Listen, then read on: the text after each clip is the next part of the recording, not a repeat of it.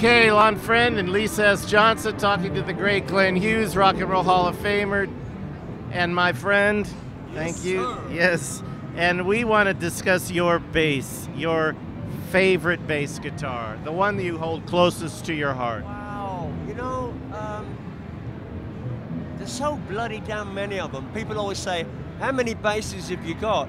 Because a lot of bass players only play one bass, but I've got a few of them.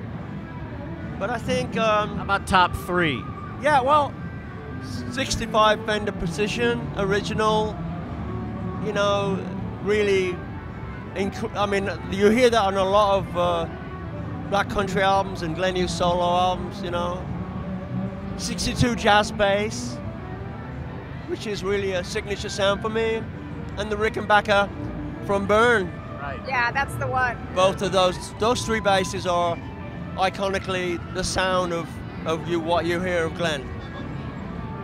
Yeah. Fantastic. So, what about fretless? Yeah, I got fretless. I'm not a fretless player, but I do play it. I mean, I don't like say I'm a fretless player, but I still like to have a go on the fret. I've played fretless on albums, but it's something that's not my forte, but I really love to hear fretless. Yeah. When you were growing up in England, and I want to thank you again for talking to me about Paul Rogers. That was a great interview. When you were growing up in England, what was the first guitar you owned? And who gave it to you? The first guitar I owned was a plastic Elvis Presley guitar, 1963. And then I had a wooden acoustic guitar. Then I had a Futurama electric guitar, English version of an American guitar.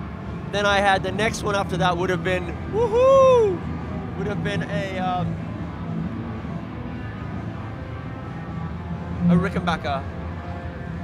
Well, Elvis Presley's guitar will be in my next book. Well, it was a plastic bought in a gift shop, you know, like for $2 or something. My mom bought it for me, and the plastic strings and nylon strings. It was just a piece of plastic, but the idea for me to get that guitar and learn and to feel that maybe this is for me.